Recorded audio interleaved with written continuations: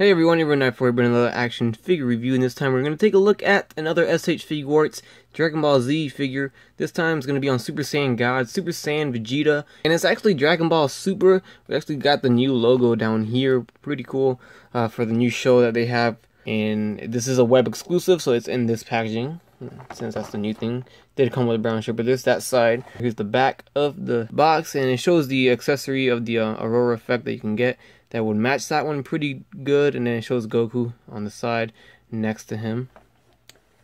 Here's the other side. There's the front again, the bottom, and the top. It says Big Bang Attack, Super Saiyan God, Super Saiyan Vegeta. So let's crack it out the box, see what we got here. So we finally have Vegeta out of the package, and he looks pretty good. I mean, not bad at all. I have a few gripes here and there, but it's not too bad. Overall, I do like what I see. I'm happy that they released this Vegeta figure in this form. There's a good look at the back of the figure. You can see the new armor that he's sporting in the Dragon Ball Super anime now. It's got the new armor with the Whis logo on the chest, just like the Super Saiyan God, Super Saiyan Goku figure. Now he does come with a few accessories. In total, it's 4 faces, including the one on the figure right now. Taking a look at a couple of them, we got this face where he's looking off to the side right there with a little smirk, and then I like this one a lot. This is like a powering up or an angry face. That's totally Vegeta right there. And then we have this screaming open mouth face. So that could be another powering up or attacking face or something like that. So there's that, and of course the one that's on the figure itself, just a neutral, Vegeta face right there for sure. And those are all the faces that come with him. Now we got some hands as well, a few new ones too. These are of course your basic open hands right here, and then we have these kind of like grabbing hands. And then we have these, which are the newer ones.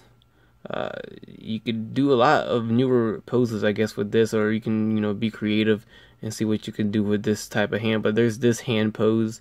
There's these hands, and of course the fists that are on the figure itself. Let's take a look at the articulation of the figure. We got the head going left and right, so this is pretty much the articulation that we know from SH Figuarts. So up and down, lots of range of movement there. So of course the neck does move too. You can see it right there. The arms go forward and back, in and out. Upper bicep swivel. Of course, we have that shoulder movement too.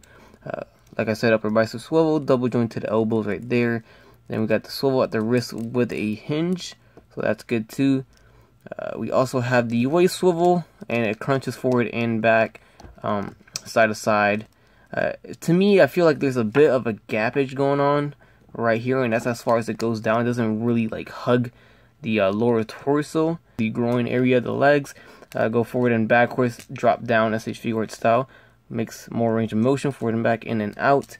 The upper thigh swivel, got the double jointed knees there. There is no shin swivel, even though it looks like it should have some. It doesn't. The ankle goes forward and back.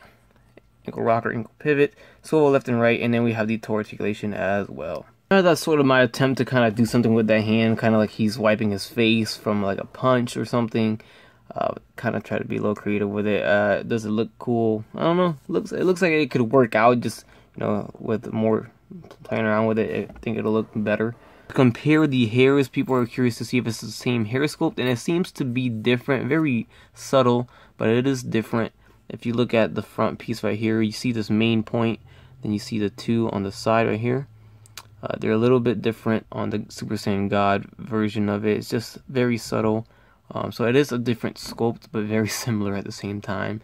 Alright, I also wanted to address something that people have been complaining about too, is how Super Saiyan God, Super Saiyan Goku came with a regular Goku head, and why didn't Vegeta come with one? Yes, that's true, he did not come with one. I don't know why they went that route. They really should have given us a regular head. That's another gripe, and I don't think that would have been that much of a big deal to give us a regular hair or head. It kind of sucks, but this is the extra head from Scouter Vegeta, which comes with an extra hair piece, and you can use another face. And he looks decent with the black hair with that. It kind of hides the neck there. It looks kind of weird. I don't know. It's up to you. It doesn't look too bad at all, so you can kind of get away with it if you wanted to pose it with black hair. And also what I wanted to do is have a regular Super Saiyan head on the figure as well. So that's how he looks with the premium Vegeta head. Not too bad, I guess you can say. Skin tone wise, they pretty much match, so that's pretty good. I believe in the show he does become regular Super Saiyan while he wears this outfit, so it kind of makes sense to put it on him. But that's the premium Vegeta one. Let's go ahead and put on the original Vegeta head. So this is the non-premium head, and you can kind of see how he looks with that. So it's up to you whether or not you like that head better than this one. Alright, so my opinion when it comes to the paint they chose for the hair, it's kind of like a metallic blue. They didn't go with the same paint that they did with Super Saiyan God, Super Saiyan Goku. I mean, I wish they kind of matched, but at the same time, it's not that bad. You know, it's not that big of a deal. It's not, you know, you shouldn't not buy this figure because of that. You should, you know, you should still get it. I think it's still really nice. It's not the same sculpt, but it's very similar to the sculpt that, you know, the other Vegetas did have. You can see kind of like the metallic shine to it. It is very different, but overall it does look very good, and I can live with it. It looks, you know, it looks okay for me. Overall, the figure is solid, and I do recommend it. It's a very nice looking figure. He's very sturdy. Joints are really nice and tight on this figure. They did a good job on that, and I think it's well worth the buy. Very badass looking. I love Vegeta, so this is very nice for me, and I'm gonna really love this one in my collection.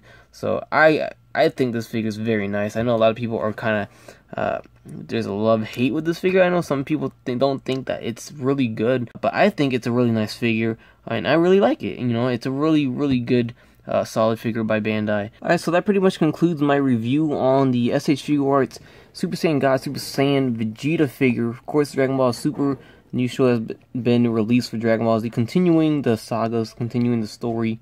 And this is indeed the new transformation, the new Super Saiyan form.